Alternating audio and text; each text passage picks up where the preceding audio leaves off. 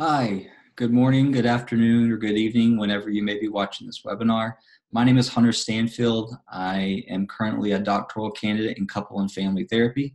Welcome to the North Central Region Aging Network webinar on conflict management when things get tough, handling difficult situations, people, and ourselves in conflict. As I mentioned, I'm currently a doctoral candidate in couple and family therapy at Kansas State University. I also have completed a master's in psychology, a master's in dispute resolution. For a short period of time, I was a mediator with the Los Angeles County Superior Court System, a family mediator with the state of Virginia in their domestic relations courts. And I've also been a state-approved mediator in the state of Kansas, providing domestic mediation to families going through the legal separation process. I also have a master's in couple and family therapy, and I'm a licensed marriage and family therapist in the state of Kansas. And so really this webinar over the next few minutes is going to be a culmination of my work with people professionally in terms of how to help them better manage the conflict that comes up in their day-to-day lives. So to get us started, I want to go over some guidelines real quick.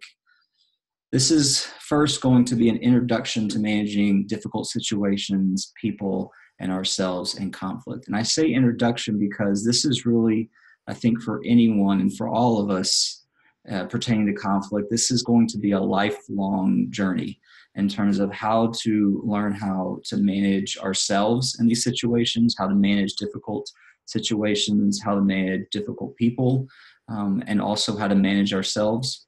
Second, rather than thinking, I really wish this person that I work with or this person, my neighbor or my friend or my family member, insert his or her name, could hear this information and watch this webinar. Please consider about how all of this might apply to you and how you might be in conflict.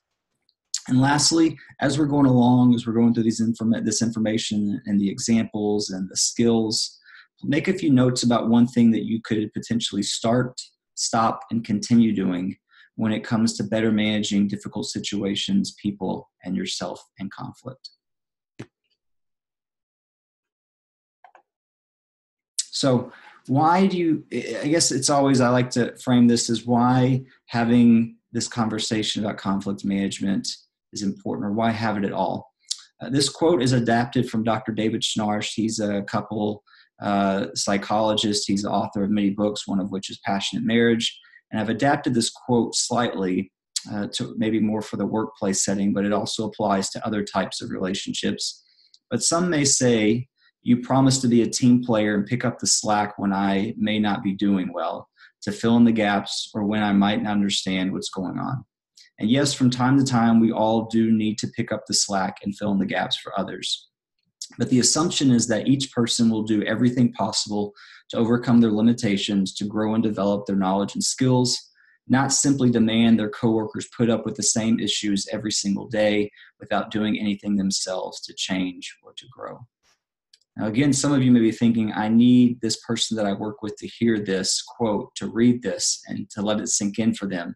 But for us, I think this is important because I think when it comes to conflict, a common response that I hear from people is that this is just who I am. This is my personality, quote unquote. This is how I do things. And that may have worked for a little while. But the assumption here is that we will all work to overcome our limitations, to grow and develop knowledge and skills. And specifically when it relates to conflict management and how that may emerge in the workplace, it may emerge in our personal relationships and other facets of our life. I think it's important to realize that it's important to not just settle in terms of the skills and the knowledge that we have, but to continue growing and changing every single day.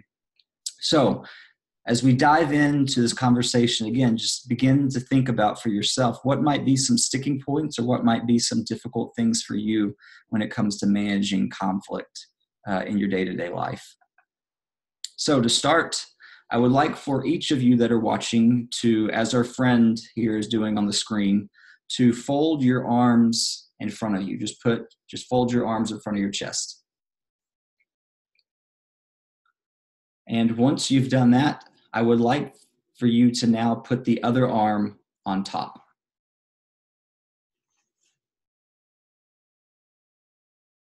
Now, after you've taken a few seconds and you're looking down at your arms to make sure that that kind of works, or does that even fit, you can put your arms down now by your side or whatever you were doing before I asked you to engage in this exercise. But the whole reason I asked you to do that is because when I asked you the first time to fold your arms in front of your chest, I'm assuming here, presuming that many of you didn't even think, this is what I need to do. This is how I fold my arms in front of my chest. However, when I asked you to put the other arm on top, because it probably was not like how you typically do it, it was a little bit awkward, it was uncomfortable, and it wasn't the norm. And that's how I think most of us are in conflict. We have our default ways of doing it, quote, just putting our arms in front of our chest the natural way, what's the norm for us. And then what I'm going to be asking you to consider is maybe that awkward, strange, unsure, this uncomfortable thing about maybe considering that there's different ways, maybe a better way of handling some of these things when it comes to conflict. And we all have our defaults. We all have the things that we just naturally fall to. But I want to ask you over the next couple minutes to consider about these other techniques, these other ways of thinking that may be able to better help you when you are facing challenges in terms of conflict. So before we dive into skills and all that kind of jazz, we need to define conflict. So what is it? And there are two parts to a conflict. The first is when you think another person or persons are going to cause you problems for you and your goals, desires, or needs. And basically this is when you begin to think that someone else is going to interfere with what you most want. That's the first part of the conflict recipe. The second is when others rely on you and you rely on others, or there is an interdependence as a result of roles or responsibilities. An example I always give here is if you've ever been to a movie theater.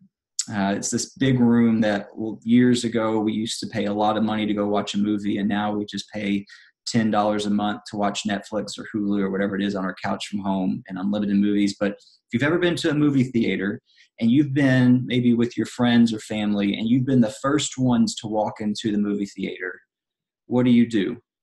And I think most of us would say, we're going to pick the best seat in here. We're going to walk about halfway up and we're going to go right smack dab in the middle, and you've got the best seat in the house. And so you're sitting there with your friends or your family, eating your popcorn and kind of chatting before the movie gets started.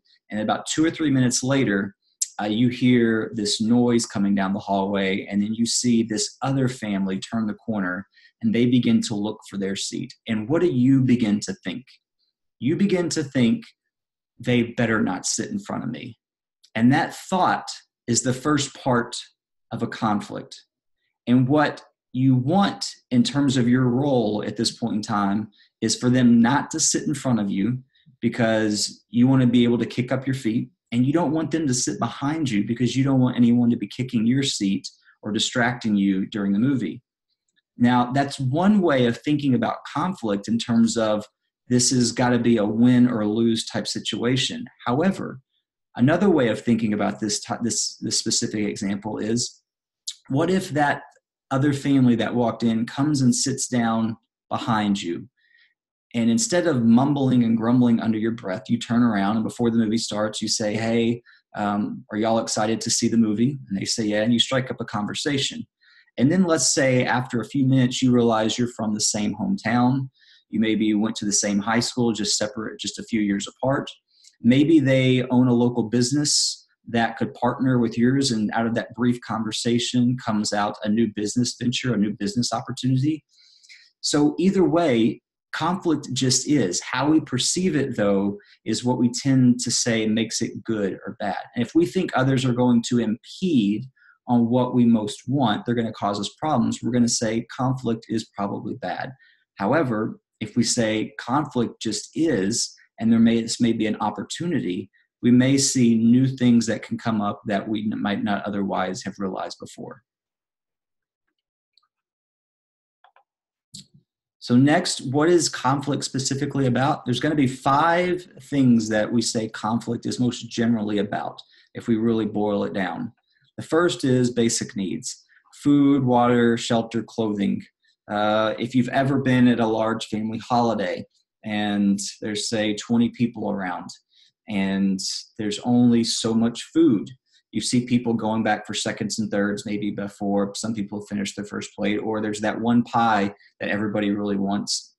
And so you see people kind of circling the pie because there's not a lot of it to go around.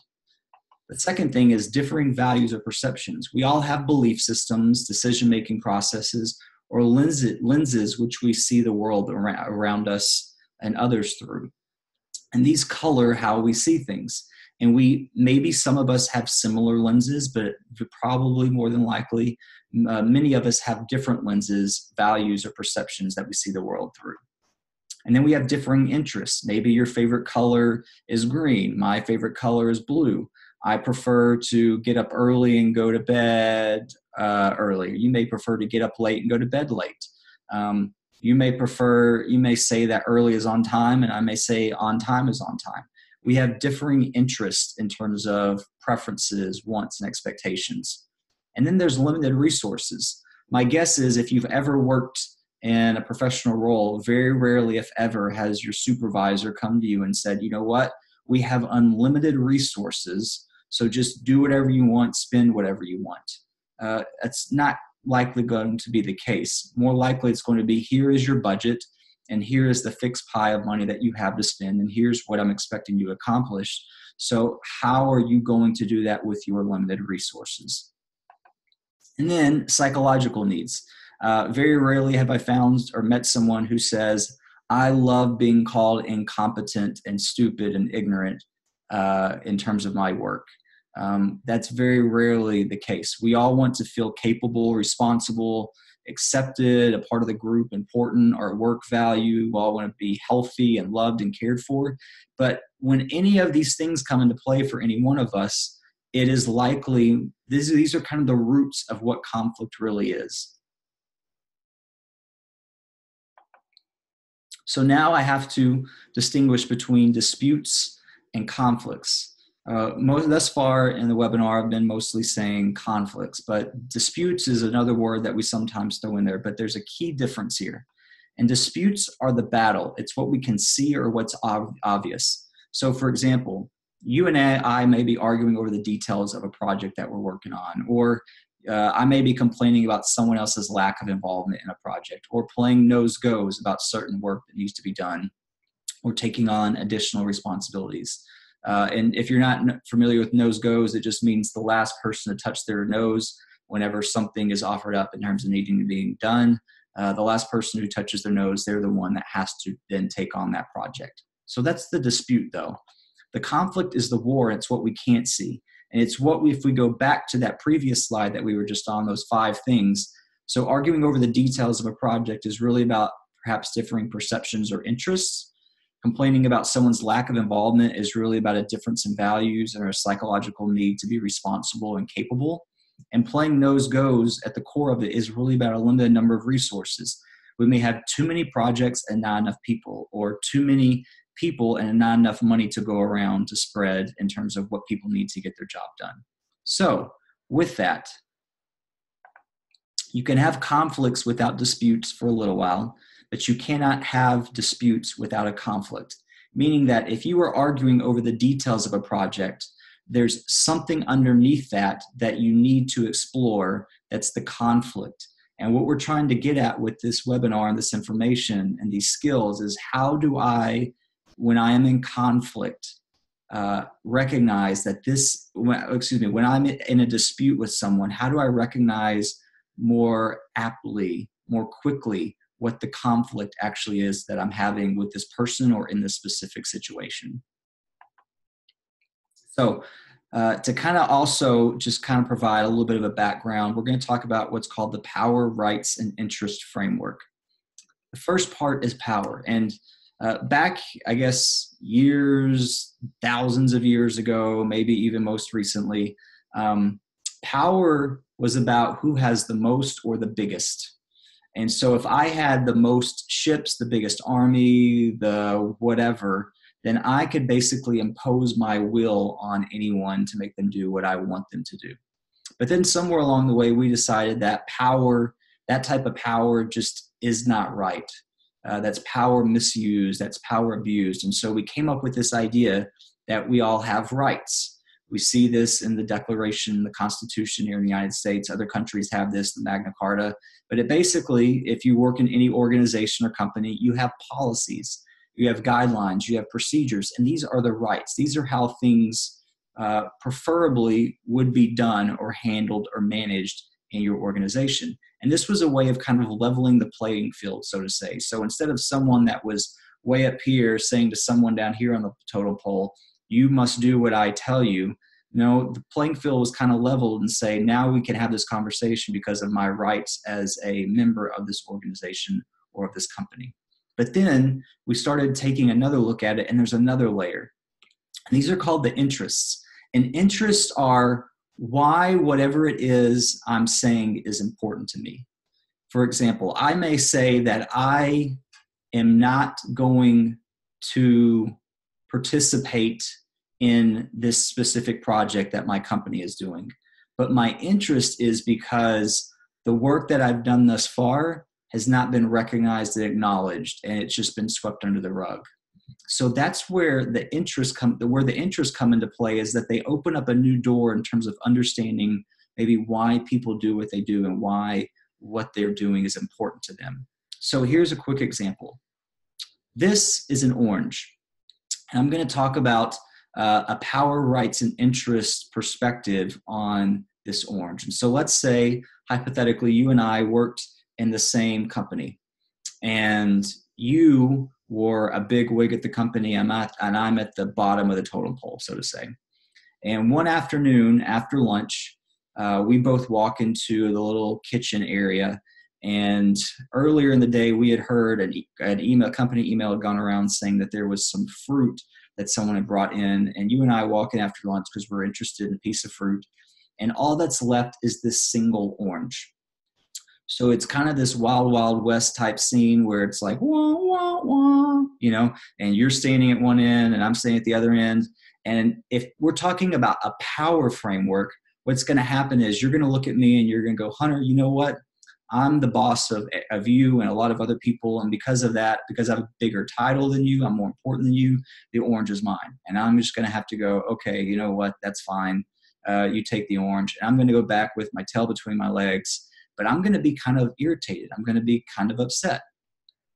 But another way of looking at this is the rights aspect. And so let's say we replay that same scene. We walk into the kitchen area at work, and there's a single orange. And you look at me and you go, Hunter, I am more important and I have more power here than you. But because of company policy, it does say that whenever there's a single orange left and there's two people that want the orange, what has to be done is a game of paper, rock, scissors, best 2 out of 3. And so I go, okay, at least I have some shot at this point in time. So paper, rock, scissors, best 2 out of 3. And let's say you win. It's like, well, that was fair, so to say, but you still walk away with the orange and I get nothing. An interest framework, though, comes at it from this perspective. Again, we walk into the kitchen, we see the single orange, and instead of imposing power, instead of saying, here's company policy and what's fair, we ask each other the question, what do you want the orange for? And so here's what comes up. You want to make orange juice, and I want to make an old-fashioned. And so in terms of interest, we have what's called a win-win. I can use the peel of the orange to make my old-fashioned, and you can use the rest of the orange to make some orange juice. And that's what interests are really about. What do you need it for? Why do you want this? What's important to you? And what happens in a lot of the work that we do is that we tend to come at it from a power and then a rights and then an interest, as opposed to starting out with interests. And maybe if we can't meet and see eye to eye there, then we go to rights. And then maybe at some point, someone with more seniority or more authority maybe has to make that call. But that's a much different process, a much different framework than power, rights, and interests. But instead, I encourage you to begin thinking about it in your conflicts. You may have power, you may have certain rights, but what are the interests? What are your interests and what are the interests of the other people that you're in conflict with? So now I want to dive into a little bit more specifically about what conflict is like for you and I. And this first part I want to call is blurred vision. And I'll just be transparent here. If I didn't have my contacts in right now, I could not see my computers. I would not be able to see my computer screen. My vision is just horrible. But years ago, I remember actually my third grade teacher sent my mom a note saying, hey, you may want to get Hunter's eyes checked out. He always sits in the back of the room and he's squinting at the board all the time. And so sure enough, my mom took me to the eye doctor. They put me in front of this weird, funky looking machine that you see on the screen in front of you. And what does the eye doctor do? He or she goes, A or B, B or C, 1 or 2. And what they are trying to do is trying to be able to help us see more clearly. So that, if I'm walking out of there as a kid, maybe I can have some glasses that can help me see the board that my teacher's writing on, or maybe they can help you walk out of the office that day and be able to drive your vehicle. But we all have, in a sense, blurred vision when it comes to conflict. And so here are some things that I hope can be helpful to you to recognize what may be blurring your vision in terms of seeing what is actually going on when you are in conflict with someone. The first part we're going to talk about are some judgments. We tend to over-exaggerate about someone else's contribution to a situation, and we also tend to under-exaggerate about ourselves. For example, we can come up with a lot of different reasons about someone else's role, what they did, how much of a horrible person they are. But then if we, for example, maybe called them out in a meeting, our rationale for that is, well, of course they deserved it. I don't see why they got so upset. I was just being honest. I was telling them what everyone was thinking. So in that sense, I'm maybe under-exaggerating about my responsibility, my contribution to the conflict. And instead, I prefer to just think about what someone else is doing and all the things that they're doing that's making this go horribly wrong. The second part, kind of this next part, is really about, it's when I start playing psychic. And it's when I start putting pieces of the puzzle together that I don't even really have and try to make sense of something that someone else did that usually makes them look not so great and me look really good. And you see this a lot on TV when you see pundits or commentators talk about meetings that went on behind closed doors, for example, and they are talking about as if they were actually in the meeting. They can do a play-by-play of what went on and why someone did what they did.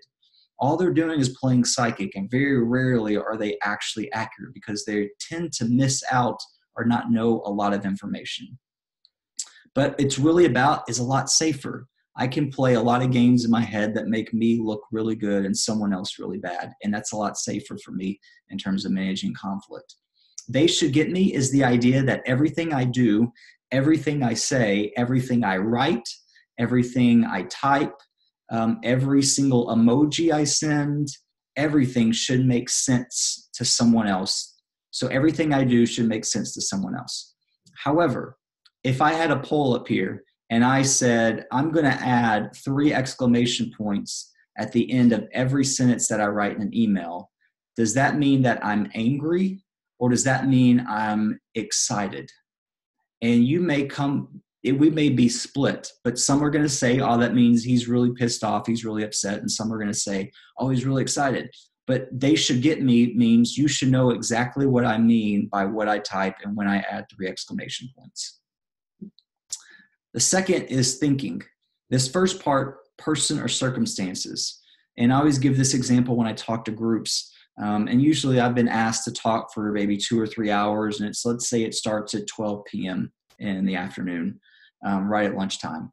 And let's say I don't walk in the room until about 12:45 p.m. And they've been sitting there, the group's been sitting there for 45 minutes, just waiting anxiously, wondering what's going on. Most people, when I've given this example in workshops and in group settings, would begin to have asked them, what would you think about me? And they would say, I would think you're really inconsiderate of other people's time, that you are arrogant, that you're selfish, and that you don't really care about what you do. And so the list goes on and on and on and on. And then I say, okay, I get that. However, let me add a little bit of information. And circumstances is, I mentioned at the beginning of the webinar that I'm a couple and family therapist. And let's say before this group presentation, I was on my way and I had a emergency phone call from a client that I had to sit and talk to for a good chunk of time. And I was not able to send an email to the group organizer or a text message or anything or a phone call to let them know I was running late. And that's how I was 45 minutes late.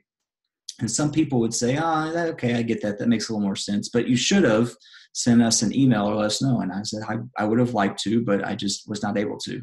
So the difference there is when someone does something, I can ascribe to them based off why they did what they did, based off who they are, the type of person they are.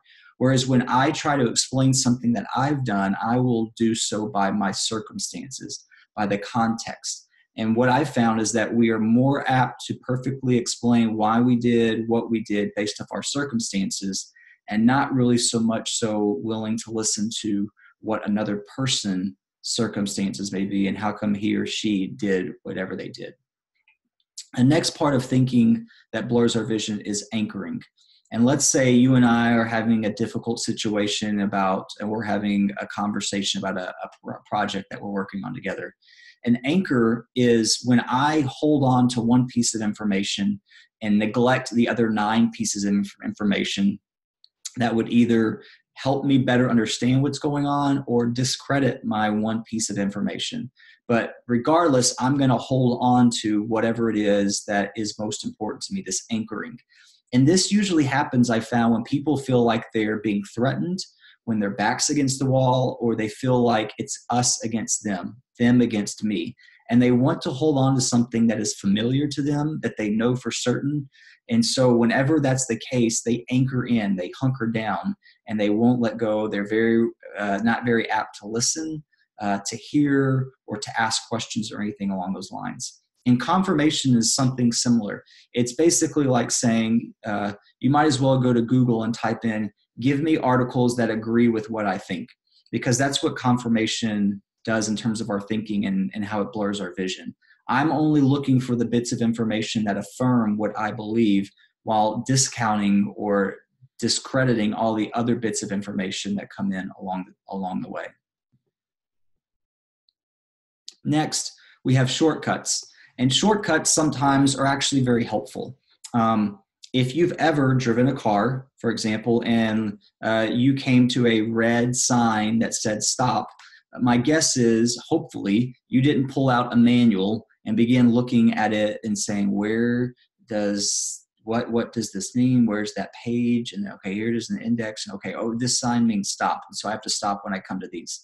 No, you didn't do that. Or you didn't look it up on your phone, for example. Instead, you learned a long time ago about what that sign means when you come to it in your car. And in that sense, a shortcut is helpful. But in terms of conflict, shortcuts tend to neglect a lot of information and get us to someplace quicker, which usually leaves out a lot of information that would be more helpful to us to make a decision along the way, or to better understand someone and what their experience is. So this comes in terms of familiarity. It's kind of like anchoring, where a shortcut is, there may be a lot going on and I'm uncertain, I'm unclear, this is too much. And so instead I'm going to go back to what is most familiar to me, what I'm most comfortable with. Stereotypes tend to make one story the whole story and neglect a lot of other stories along the way. And so I've seen come into play in work groups, work settings, and families even, where, you have to work with that department. That's not good, because years ago I had an experience with them that was not great, and they're just not a great department. Well, that stereotype then becomes, because of that one person's experience 5 years ago, that's how that department still is, that's how the department always is, or that there's not any other information to be provided. So maybe there was a lot of other contextual information that if that person asked about, they could find out how come that was not a great experience. Maybe the same people don't even work there anymore, but the stereotype of that department still holds true as it gets passed down from person to person. And then I can't give up now is like the idea of a sunk cost. It's, I can't turn around and go back and say, you know what, I really messed up, or I'm sorry, I shouldn't have said that. Instead, when we think, I can't give up now, we keep going full speed ahead, all the while recognizing I was wrong. But if I turn around and give up now, or if I apologize, or if I asked for that to be done differently next time, or something to that effect, then I'm going to lose face. They're going to lose credibility. When we just keep going and going and going, though, and it takes up a lot of time and resources and energy along the way, and usually it's not a very helpful prospect down the road.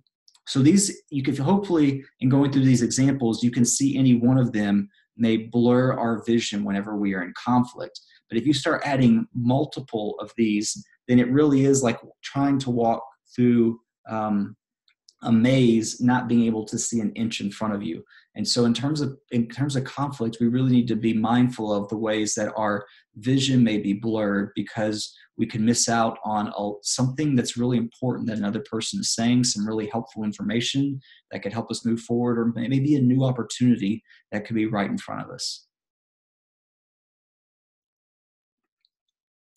Now, one of my favorite things to talk about is emotions, because there tends to be two camps. Some people are saying, I love emotions, I'm lovey-dovey, touchy-feely, give me a hug, all that kind of stuff. And then some people are, get me as far away from emotions as possible. So I'm hoping over the next couple minutes I can appease both camps. And I'm going to do that by saying that emotions at their core are just indicators. They are indicators that something is going on. So joy, for example, is an indication that something's enjoyable. It's a good thing. Anger is just an indication that it's unsettling, upsetting, or I don't like this, this is not right. At their core, emotions are neutral and they're temporary. For example, it's kind of like going to the supermarket when you're at the checkout line, and if you're looking at the little conveyor belt, emotions are like when you're putting things on the conveyor belt. Before they're put on there, there's no loaf of bread. And then you put a loaf of bread, and then emotions are neutral. It's just there, and it's temporary. It's going to go off. But we tend to do things that keep us stuck in our emotions in terms of conflict. And so what I want to talk about is really there's three ways of understanding this. The first part is that emotions at their core are physiological reactions. It's our body's way of saying that something is going on. And so whenever someone is irritated or frustrated, they tend to feel it in their body in certain ways. Some people may say they start to feel flush. Some people may say they start to get tunnel vision. Some people may recognize that their fingers are tapping. That's the first sign that our body is giving us that something's going on. The next is what we call a cognitive experience, or a thought or a feeling. And that's the idea that I don't like how this is going in this meeting. It's not right that they are talking to this person that way, or that they are talking to me this way. And then comes the behavior or the action, or what I like to call our choice. So let me give an example of all this. The picture you see on the screen is that of a car dashboard. And what tends to happen when one of those lights comes on, let's say it's this, check engine light right here, this warning light or whatever, we tend to ignore it and keep driving. And then eventually we keep ignoring it, and then it goes away. And we think, the car fairy has come and magically fixed my car engine, or whatever the case is. And what's really happened is that bulb right there for the check engine light or the warning sign has burned out. And so you still have a problem with your engine, you still have a problem with your car, but the indicator that's all along been telling you that something's going on is no longer working. And then we tend to be driving down the road somewhere, usually very important. We need to get there on time. And our car starts to break down. We pull over to the side of the road. Smoke starts coming up from underneath the hood.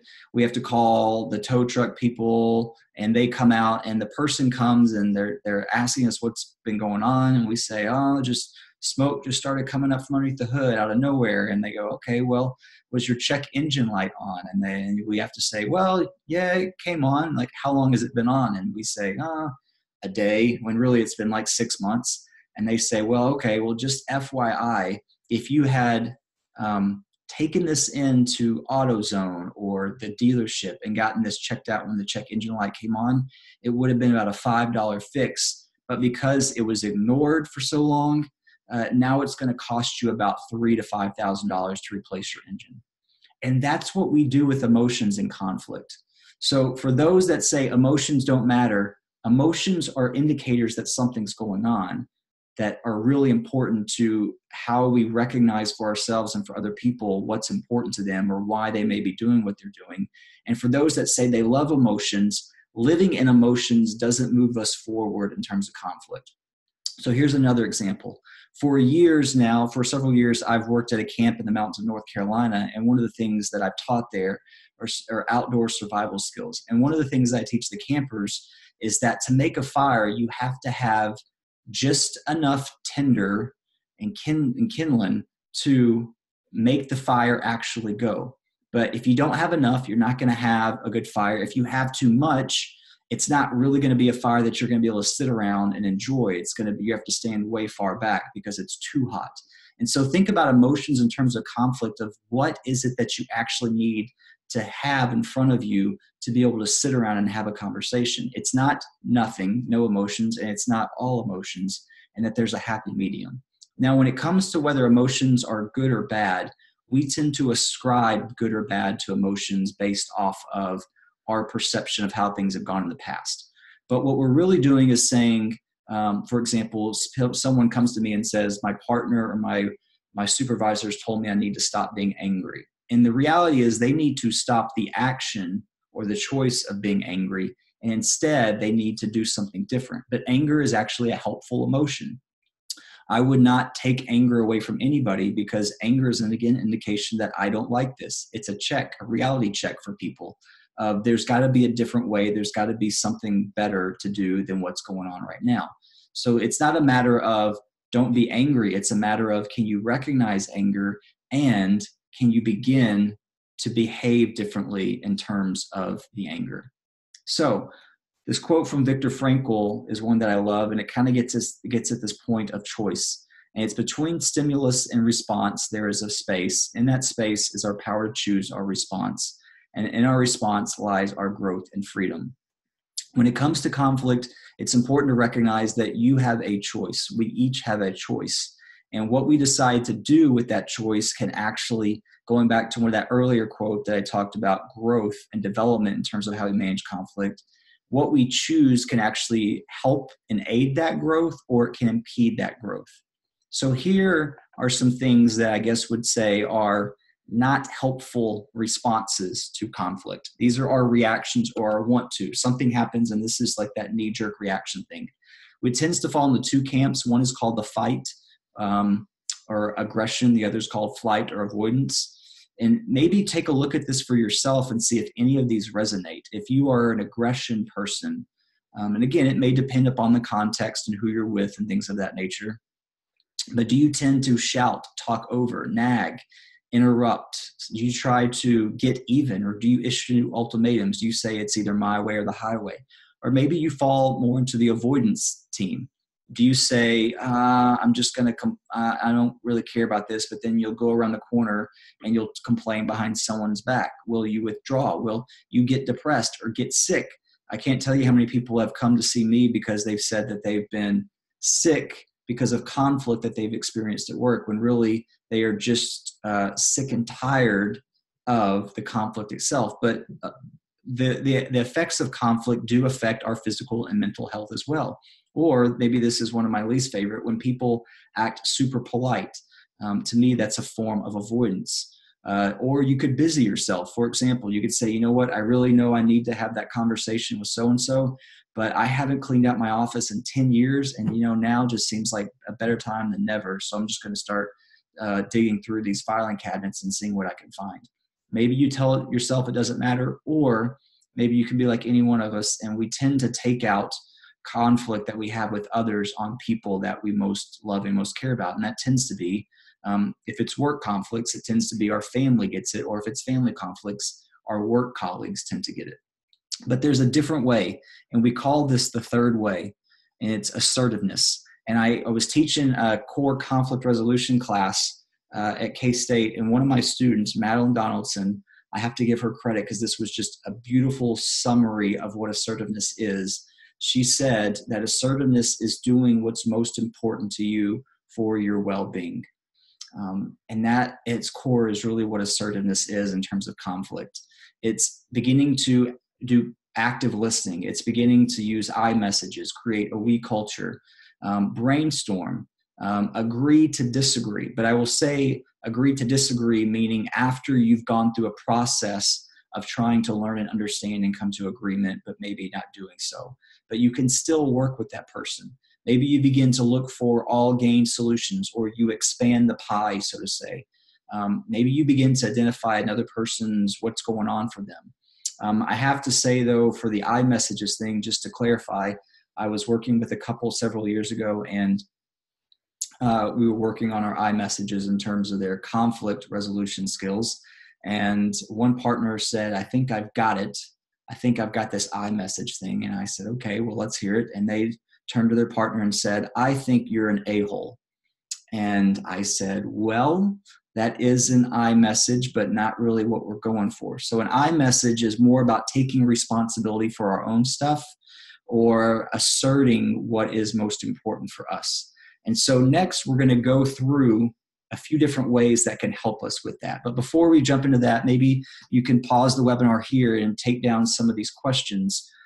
But these kind of get at what our reactions may be in conflict, or maybe some of the ways that we are assertive. So when things get difficult at work, or insert any other location or setting or domain, I tend to do what? I tend to say what? When with certain colleagues, I tend to fill in the blank. When I begin to notice a difficult situation between colleagues, do I withdraw? Do I insert myself? Do I, whatever you may do? When a colleague approaches me about a difficult situation, when I get potentially invited in or I'm a part of it, what do I tend to do? And maybe these last two are something you can ask others about. Others know that I'm ticked off when, and then fill in the blank. And then others know when something is too much for me when I, and fill in the blank. So maybe that's some questions you can come back to later. So some of the things that I found to be helpful in terms of beginning to flesh out how I work with people and how they work with me.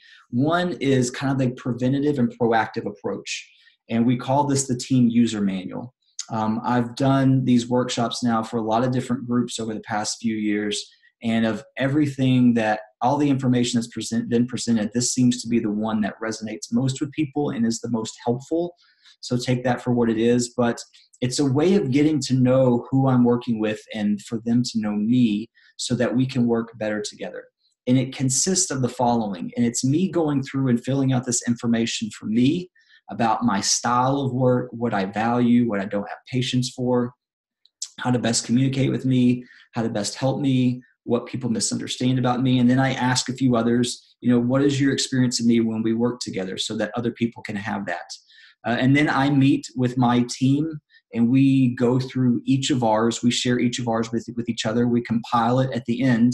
And then everybody has that information. And what one person told me, he was a salesperson, had been doing sales for about 20, 25 years. He said, this team user manual idea summarizes in an hour what I've had to learn in 25 years about some of my customers.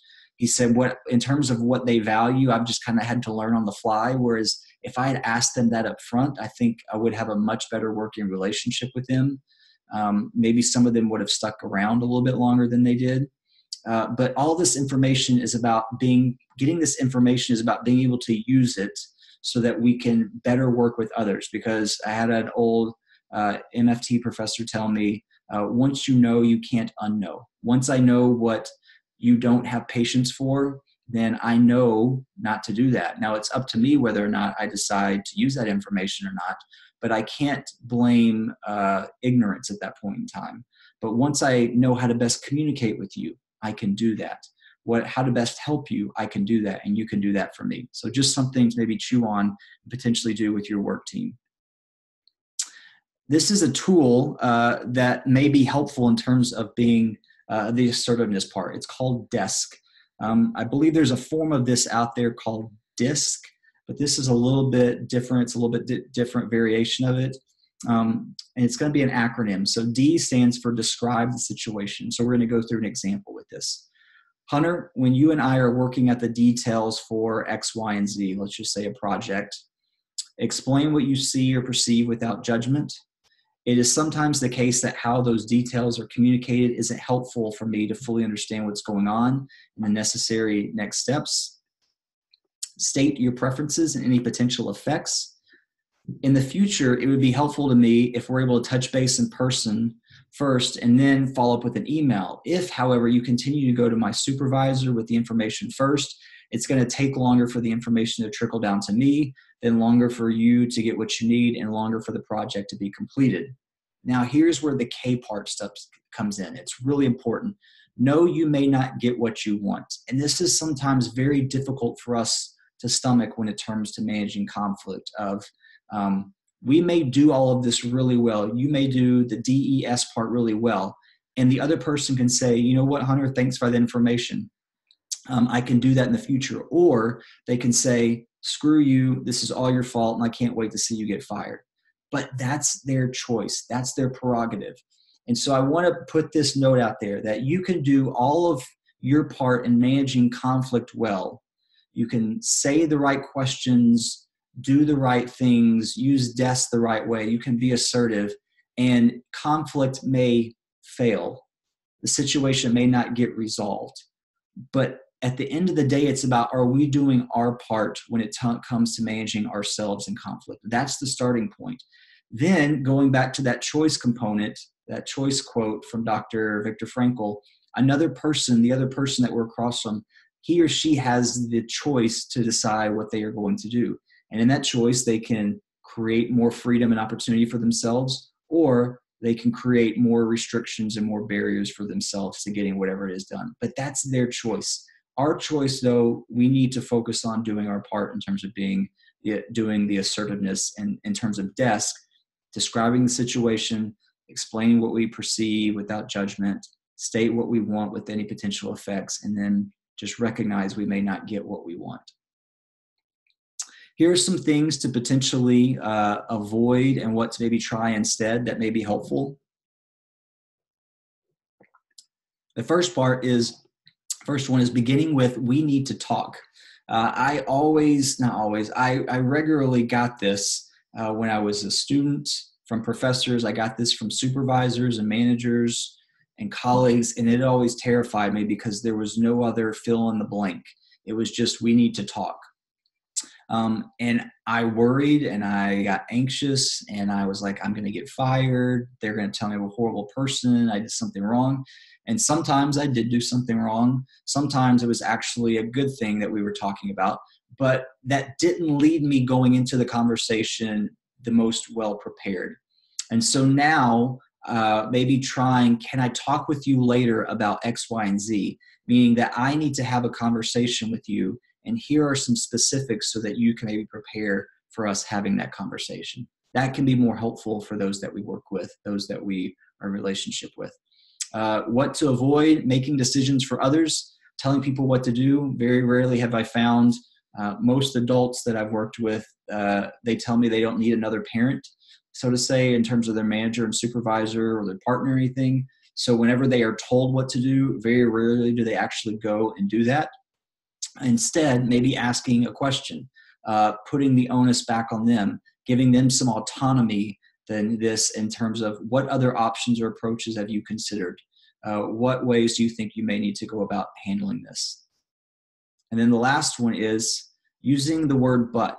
Try to avoid using the word but. So I thought what you said was helpful, but, and research actually shows that whenever we insert the but into that sentence, people actually forget all the good things that were said at the beginning. So maybe try and instead.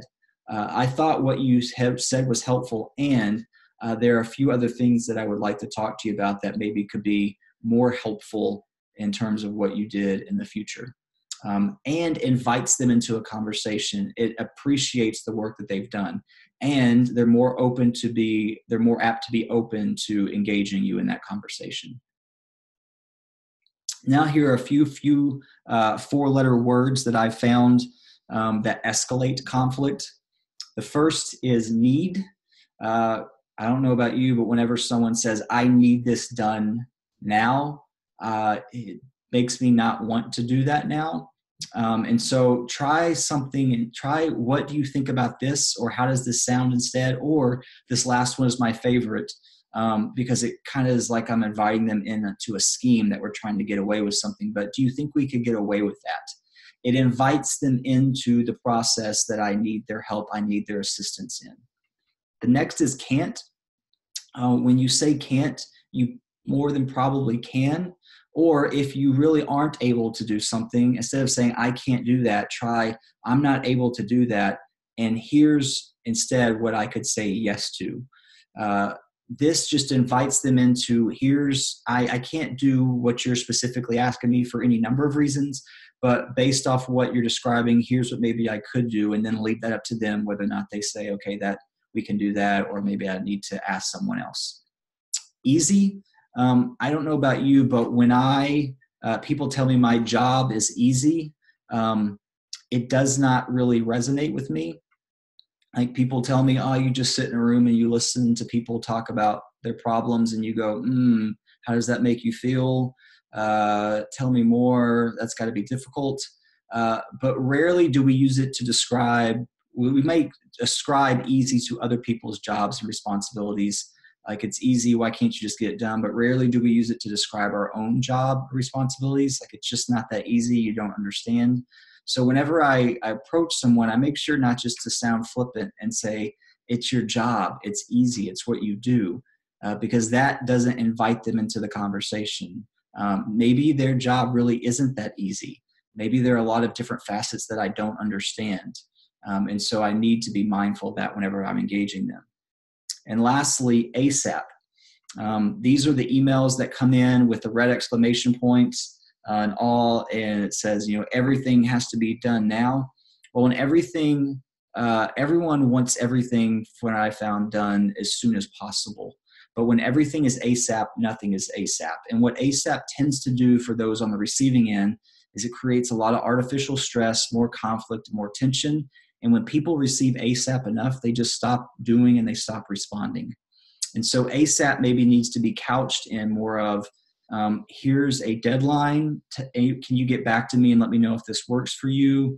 Or I dropped the ball accepting responsibility and this does need to be done sooner rather than later. So if you can help out, that would be great. And here's what I'm willing to help out with from my end. Just giving a little bit more information as opposed to just ASAP. So in closing, here are a few final notes I want to end with. These were questions that were posed to me in my training as a mediator and as a therapist. But what does someone do that makes them a difficult person to you? So what are someone's actions and behaviors?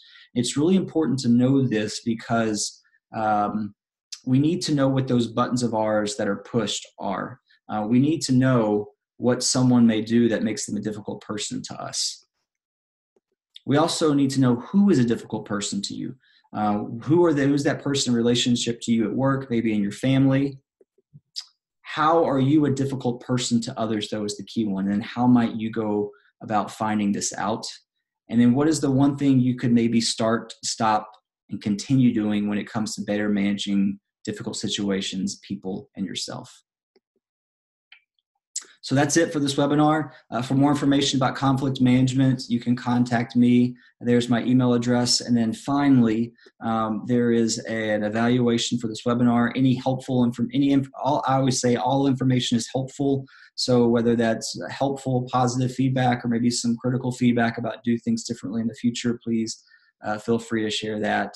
Hope you have a great day. And I hope this webinar provided a little bit about additional information and skills for you in terms of managing conflict as it emerges for you in your day-to-day life. Take care.